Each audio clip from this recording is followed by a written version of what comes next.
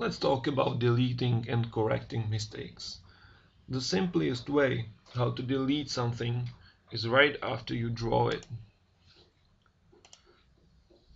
by pressing the delete button on your keyboard. This won't work on a structure which is already drawn. If you want to delete this, go to Action menu, choose Edit, then hold left mouse button and make a rectangle which contains the whole structure,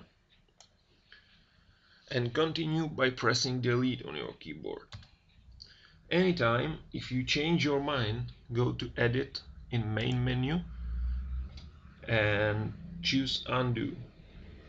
The last step will be taken back. Repairing structure is very easy as well. To delete larger parts, simply use the previous procedure.